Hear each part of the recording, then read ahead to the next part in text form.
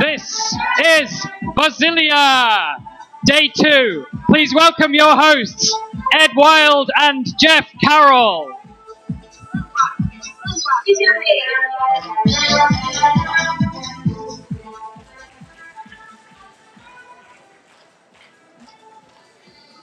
Good evening, everybody.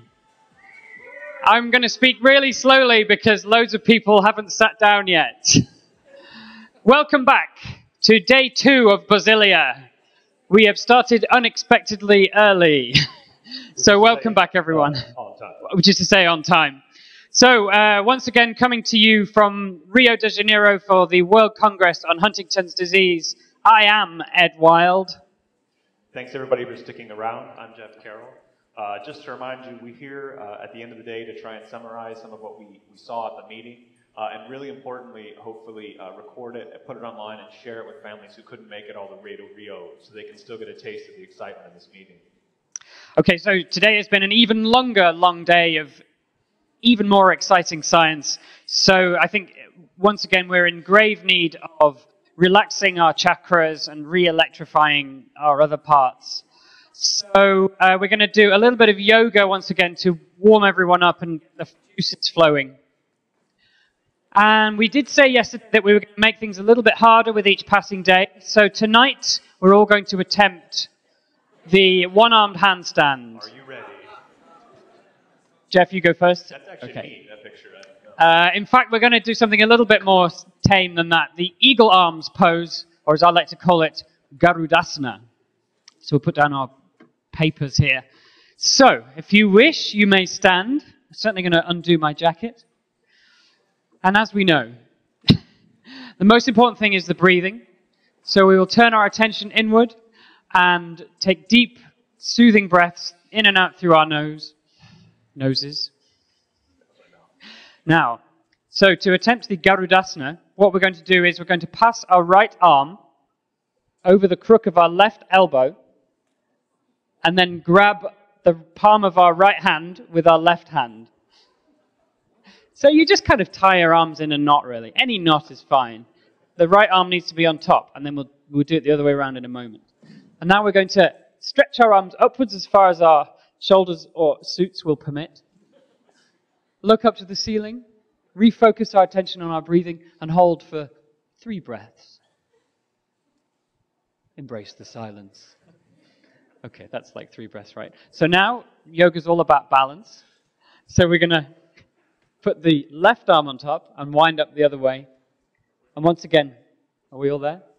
Charlie's having a really hard time here in the front row. Okay, so reaching up, looking up, and focusing our attention inwards. And this pose prevents male pattern baldness and cures itchy teeth disorder. Okay, now we're all relaxed, energized, focused, and at one with the universe. We will begin. So we have a couple of great interviews coming up, so we can chat somewhat more casually with some of the exciting scientists who spoke today. But first, we wanted to briefly reflect on some of today's highlights.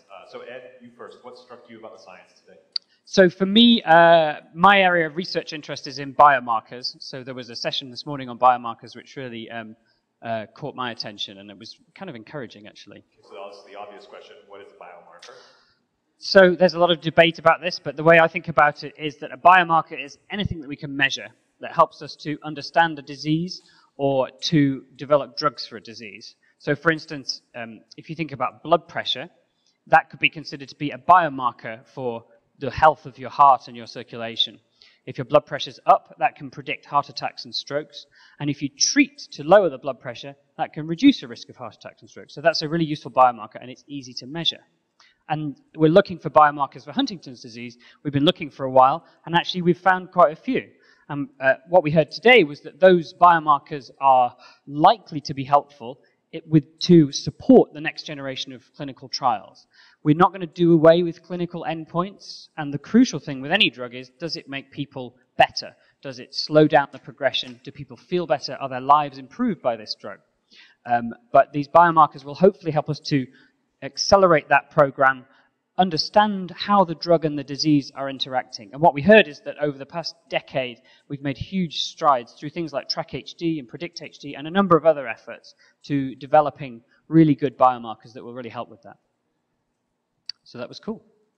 And what was your highlight? So my word of the day was compensation. Okay. So what you need to know, Jeff, is that you cannot sue the hotel because you fell asleep by the pool and got sunburned. Leave my skin out of this. No, this is the idea that as brains are damaged in the course of HD, they remain capable of performing pretty normally. So we heard today from Alexander Durr that even normal people's brains are shrinking as they age. That sounds pretty scary. Yeah, actually. But Julie Stout from Monash University told us that even in the face of this ongoing shrinkage, brains of HD patients are able to perform the tasks they need to perform to work well quite surprisingly effectively through ways that we don't really understand yet, but it seems the brain has an ability to compensate in ways that are really surprising. Okay, so it's that kind of compensation. And that sounds encouraging because that's the sort of thing that hopefully we can work on helping the brain to do better, and that might make a difference. That's right. Stop the insult, and maybe we can make some room for more compensation. Cool. I will never stop the insult. Okay, so in fact, we're going to interview Julie in a few minutes. She's our second interviewee this evening. But first, let us invite our first... Oh, I'm sorry to say, I completely forgot. Carl Kiebert's very kindly shared a couple of his slides with me. You can't see this, but that's deliberate. And you can't see this either, but that's also deliberate. Carl gave a great talk about how we're going to bridge the gap to clinical trials, but some of his slides were a little bit difficult to see for the benefit of the home and studio audience. Okay, so then, let us invite to the stage Herr Dr. Ralph Reilman from the University of Munster. I should say, no more from the University of Munster. Welcome, Ralph. Have a seat. In fact, Ralph has recently broken away from the University of Munster and formed the George Huntington Institute. Congratulations. Yes, thank you very much. It's a very exciting step for us to be able to provide, I hope, better care for our patients in a different infrastructure. I mean, we will still work with the University of Munster. There will be an affiliation, but due to certain circumstances, we had the opportunity to actually develop and work on build up an institute which gives us a lot more space for the people, for the physicians, for my team to work in, and we are very excited to be able to do this. And we also are very grateful for the support we got from different people to be able to make that step. Congratulations. So, I feel we have to address the elephant in the room, or rather, the woolly mammoth. We need to talk about the monobrow. So, Ralph... That's a genetic compound, because I'm living in Münster in Germany, and that's a city which is famous for its rain. So eventually, over generations, we had some protection developing. So, kind of like Eleanor was saying yesterday, that maybe some expansion of the Huntington gene protects, or maybe a helpful progression of the human being. The monobrow is a genetic advantage if you live in Münster. Yeah, well, yeah, exactly. I think that's probably the point. Okay. But I've had some very well-meaning friends from the HD scene. I think she's hiding somewhere. One of my good colleagues from Track, who has, I think, a lot of experience with fashion, because she comes from that kind of city, and she praised it this morning. She actually taught me secretly a few times that I should take better care of this. And I actually, you know what's very frustrating is I did. So this is actually... This is one day's growth. Yes. Okay. It was more I'm sorry a few to say months ago. It's completely reunited, like the like Germany after World War II. Yeah. Okay. So let's. I can make that disappear. There we go. I can make. Actually, thank you very much for inviting everyone, me. Sorry. Please join me in thanking Dr. Reilman as he retakes it. No. He's not going to sit down after a 2-minute discussion about his monobrow. Come on, people. I want to thank you still, because I think you just, while we had this nice yoga exercise, you kind of, started a new idea in me about a new motor assessment. So thank you very much. Yoga motography. So you are a gadget man, right? What's that? You like gadgets, electronic gadgets. Yes. So basically what your focus on, one of your main focuses and what you spoke about today was what we call quantitative motor assessment. So to my mind, I'm a neurologist, and there are lots of family members in the audience. The movement problems in HD tend to be fairly obvious. We see unwanted movements, and we see people, who have problems with balancing or tripping over pavements. So, but what you're doing is using electronic gadgets to measure those problems. Why do we need to do that if the movements seem to be quite obvious? Well, I mean, as we have discussed this morning, I think one of the big opportunities we have in Huntington's disease actually is that we could potentially find treatments to introduce so early on that we could delay the disease start if we go to what we call today the pre-manifest cohort of gene carriers, which I think is the intention we all have. And for that particular purpose, we would need to have very sensitive measurements to judge whether drugs do work in this early stage of Huntington, actually not disease, if you wish, but so early on. And I think it's very important to realize that these motor measurements that we are taking there, if you read the papers from TRACK, for instance, don't be worried if you're a gene carrier, because what we're measuring there doesn't mean, and that's what I wanted to point out this morning, I think it's very important, it's not a symptom, so it's not a deficit, it's not an illness, as was pointed out by Carl this morning, and that's very important to know. What we're measuring is really like a very sensitive fingerprint of something subtle happening, which doesn't affect you at all, but which allows us to potentially say whether a compound X or Y or some vector that is injected in the brain potentially slows down the disease. Okay. And it's not really a biomarker, if you wish, it's really the clinic that we look at, and I think that's the good close link. As we all know, I think the motor symptoms are not always the most disabling to our patients, but they can be a very nice hint for us to understand whether a drug works, and that's what it is about. And can you give us some examples of the sorts of gadgets that you use to try and tease out these very subtle motor things that might help us to understand it? I guess you were thinking of the tongue protrusion task, right? The tongue protrusion task. Well, yeah, we have very simple things, actually. I mean, it's very easy to do. It's like playing with a mouse. So we have little force sensors. It's nothing with needles. It's not invasive. And you just touch with your hand. You try to do a regular movement. And we can see very fine, discrete differences between people in early stages of Huntington's disease and controls. And we can actually see how these deficits, very fine motor deficits and coordination, do progress over time. So it's very easy. We have a little thing that actually looks like a bottle, if you wish, and it has a force sensor attached to it. So we measure the grip forces that you apply, and we have a sensor attached to it that measures the position of the device. So if you would have chorea, for instance, which would have some amplitude movement, we could quantify that, and we can see whether a drug reduces this or whether it progresses over time, as an example. Okey-doke. And the other thing you talked about today was the challenge of recruiting patients for Huntington's disease trials. Yeah. So briefly, if you don't mind, roughly where are we in terms of that? Are we good at recruiting or bad? And what can people do? What can we do as a community to improve recruitment? Well, I think it's quite exciting to review the history of Huntington's disease trials. If you look into trials in the 70s or 80s, they usually had patient numbers of n equals 7 to 10 or 20 maybe at the best. And due to the amazing efforts that were put up by people in the Huntington Study Group and now in the European HD Network, I think we have the amazing capability today to actually do clinical trials in a large scale, which means today it's not even impossible to consider to do several trials in parallel that may theoretically require 400 or more patients. I think this is something that 10, 15 years ago wouldn't have been possible to even consider.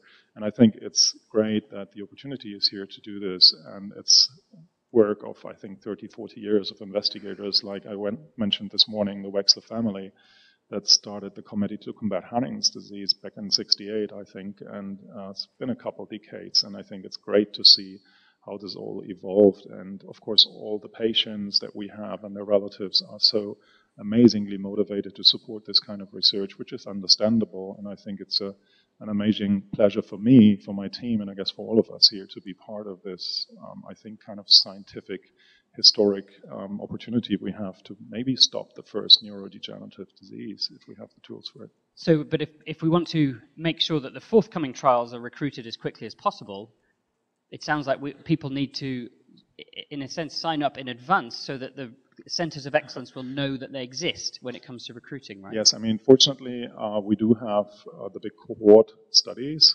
which in Europe is registry, and then now, fortunately, we do have the opportunity to have a worldwide recruiting study, Enroll HD, which of course we would want to ask anyone who is affected by Huntington's disease or who is a family member to add, because we even need controls for part of the study. So please go and see the next center in your vicinity. And if you don't have one, make Bernhard Landwehrmeyer or Joe Giuliani aware of it, and you may have one soon. So I think it's a very exciting project that we have that opportunity to recruit people globally and then potentially go to clinical trial recruitment in a way which we have never seen in other diseases before. Cool. Thank you, Ralph. Stay seated, but please thank Ralph for joining us on stage. Now, I'm scanning the audience for our next guest, and there she is. So, ladies and gentlemen, please welcome Professor Julie Stout. I'm sorry that you were welcomed by another flash of Ralph's monobrow, but welcome to the stage. Please have a seat. So, Julie, thanks for joining us. I was thinking as you talked today that as a scientist and an HD family member, I was struck, and I was kind of listening with two brains, because you study cognition. And so I kind of understand as a scientist what that means. And as a family member, to me, the worst part of watching my mother get sick with Huntington's disease wasn't the movements and stuff, as bad as they can be. It was the cognition problems. And I realized that patients at home and family members might not necessarily know precisely what we mean by cognition. So could you just sort of briefly explain what cognition means and like what different kinds of cognition do you study in HD patients? Sure. So cognition is really our thinking skills, our ability to remember things and pay attention, our ability to make decisions, our ability to respond quickly if somebody asks us a question. Those are the kinds of things that we think of that are different types of cognition. And one particular one that's quite interesting and important in Huntington's disease is something we call executive function. This is sort of like a controller type of a function that helps us to, think ahead, do planning, strategy, to change what we're doing if the need arises for us to make a change. So executive function is something that's affected in Huntington's disease that has an impact on lots of different parts of our lives, and that's something that's affected in Huntington's disease. And so have you found that all these different aspects of thinking skills and cognition are equally affected in Huntington's disease, or are there particular ones that when you talk to patients are the most damaging to their quality of life? Yeah. I think, there's an important thing to realize is that for different people, different patients with Huntington's disease, they have different courses. So for some people, they might have more problems with their memories. And for other people, they might have more problems with just slowed thinking or not being able to be very, very strategic or make a decision. So it really varies from person to person. But what we do know is that just by and large, for example, Huntington's disease, it looks different than Alzheimer's disease. The kind of memory problem that you have in Huntington's disease is the kind of memory problem where you know something, but you have a bit of trouble remembering and finding it right when you need it. Whereas in Alzheimer's disease, what happens is people really lose their memory for something. That's not really the way it is in Huntington's. They just have trouble getting it back out when they need it. So, Huntington's disease has really some very specific effects, and it's going to have an impact on different people's lives differently. I suppose one thing that's important to say is that I think a lot of times those difficulties manifest themselves when people have really challenging jobs to do. And an everyday job that's challenging is cooking, okay? When you have to make, say 3 or 4 things, and you have to get them all to be ready at the same time so that your family can sit down together, okay? It means you got to manage, this thing's on the stove and this other thing's in the microwave, and you got to get the salad going in between starting the microwave. And managing all those kind of tasks at the same time and getting things to come out even at the same time without burning something, this is something that's hard for everyone, okay? But it's actually something that gets quite a lot harder in Huntington's disease, and it can really have an impact on, the ability to function just normally every day. So you talked about a battery of questions you have for HD folks, and I'm struck that, if we want to have drugs or treatments that make cognition better, which I think everyone would, you need to have the right questions to ask, for example, about cooking. So can you say a little bit about the new battery of tests you've developed? Yeah. Well, the battery of tests, actually, what it does is it tries to test people on all of the different types of abilities that are affected in Huntington's disease. And then it sort of sums it all together. So somebody might have a problem on function A, and another person on function B, and another person on function C plus D. And if you sum all of that together, then you can get a good measure that shows us the impairment that anybody with Huntington's has. But not every person might have the same type of problem. So that's the kind of strategy we use in that test, and we've tried to take the approach of getting pretty broad coverage of all the different types of cognition that are affected. And just as a last question, we've heard a couple of things today and earlier about the idea of environmental enrichment. Now, this is mostly animal stuff, but I wonder if you could say a few words about what environmental enrichment is and what it means for people who maybe have an HD mutation. Yeah. Well, we'd really like to know what it means for people who have the HD mutation, and we need to work on getting that answer. And I think that's an answer we can come to in the next sort of 5 to 10 years, okay? So in animals, and that's what I talked about, we know that in, like, for example, the HD mice, that if you put them in a very enriched environment, you give them, cute little mousy toys to play with, and, they have also mouse playmates, and they have mouse exercise wheels, These animals actually, it takes longer for their cognition to begin to show the deterioration, for it to begin to show problems. Now, what we don't know is how that might pan out in humans. And in the animals, one thing that's kind of interesting is that some parts of the brain seem to benefit more from, say, the physical exercise, and some parts of the brain more from the kind of cognitive exercise. So we don't actually know how this is going to pan out in humans. We don't know how much of these enriching environments we need, and we don't know which types of enriching environments might be the most important. And so far in humans, the only evidence there is really just this small bit of evidence, I would say, about that if a person lives a more passive lifestyle, that they may have an earlier age of onset. But that doesn't tell us anything about cognition at all. It just tells us something about the age of onset. So we really need to know more. So the best idea right now, the best advice anyone can give probably is stay as active as you can. It can't hurt. Yeah, well, I think that's probably a good lesson for everyone. And I think, a great thing about environmental enrichment is it's actually never going to have a bad side effect, right? So what I sort of think is a promising approach to think about in the future is it could be environmental enrichment, maybe the part that has, the physical exercise might give you a little bit of like 2% advantage. And, if you have the intellectual kind of stimulation, that might give you 3%. Then if you get a good drug on top of that, it might give you another 15%, maybe a little bit more, who knows? We don't know how all of these things might add up, but I think it's really interesting to think about the possibility of combining different strategies, especially some that don't have side effects, and seeing whether we can just get the most out of, trying to make the brain work better for a longer period of time. Sounds good. Well, thank you, Julie and Ralph, for sharing your enthusiasm and for putting up with Ed, incidentally. Please join us in thanking them as they leave. Thank you, guys. So once again, it is time for us to turn with some trepidation to the final portion of this evening's program for a bit of local insight, suggestions for how to occupy your free time, and, of course, the all-important weather. And to present it, an old friend, with the emphasis on the old, that we all know and love. He's the man who puts the grrr into World Congress. He's the man who puts the oh dear into Rio de Janiero. And he is unquestionably the man who puts the nut into Brazil. He is a dangerous loose cannon with a blithe disregard for the viewing range of a video camera. Will he drop more F-bombs than Tupac and Ice Cube put together? I have no idea what those words mean. Let's find out as we welcome Mr. Charles Sabine.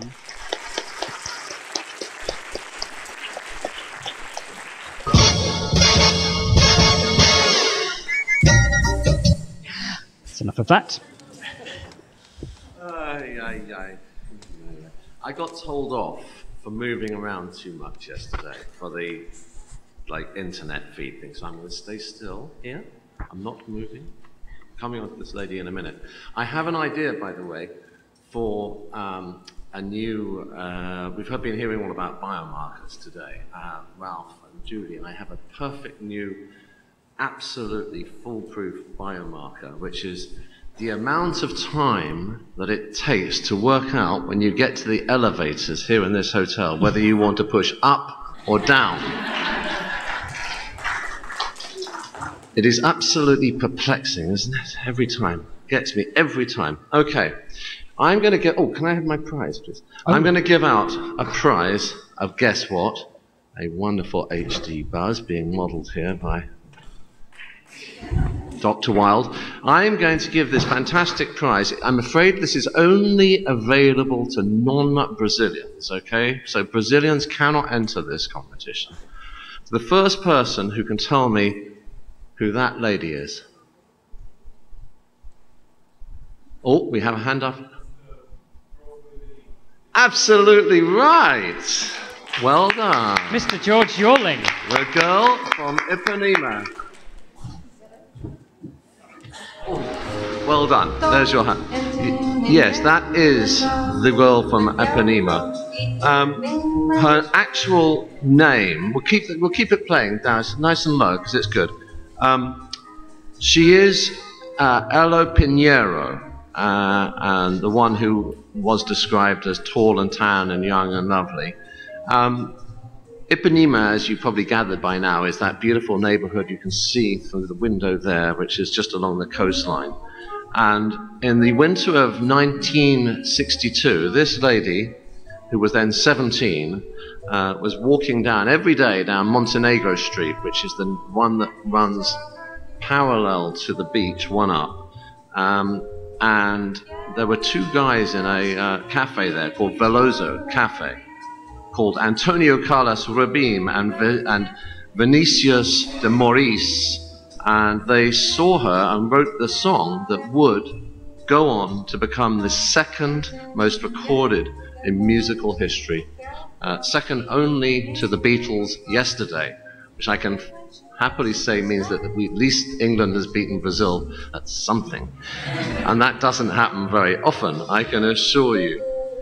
Anyway, well done for getting that one. That's that lady. So, I'm going to tell you about the weather now, because there are no events for the Congress after this, so you might want to go out, and I'll come back to what you might want to do. But I thought you might want to know that if you are going out, at least tonight, the forecast is still good, so you can enjoy the evening and eat outside. Apparently, it's tomorrow that it's all going to turn to, say. Now, just around the corner from that bar in Montenegro Street where they saw the girl from Ipanema that made history, there's a restaurant that I can thoroughly recommend, this one. And I can recommend it because I went there the other night, and it's really good. It's called Zaza.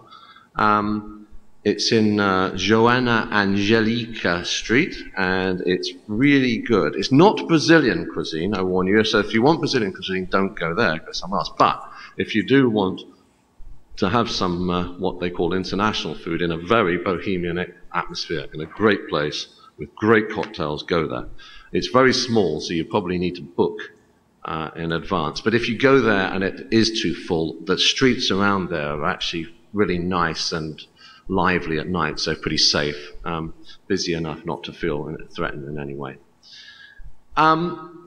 I've spoken on this stage today about how I think that the future can be different for HD families. And one of the most important reasons for that optimism that I have is the sense of togetherness that we find at a Congress like this. You can feel it in the air. I truly believe that with this spirit of collaboration, we can do anything. The girl from Ipanema did not become part of all of our consciousness just because of that one pretty girl, nor indeed not just because of the two guys who saw her and wrote that song. It came about because of the tens of thousands of singers and musicians and technicians and other people who were responsible for getting more than 1,500 versions of that song into our homes over the coming decades. And that is the kind of collaboration we need to think of when we move forward to conquering this disease. And so, continuing with that musical theme of the day, I will leave you with the words of H.E. Lucknock, who said, "No one can whistle a symphony. It takes an orchestra to play it." Good night for now.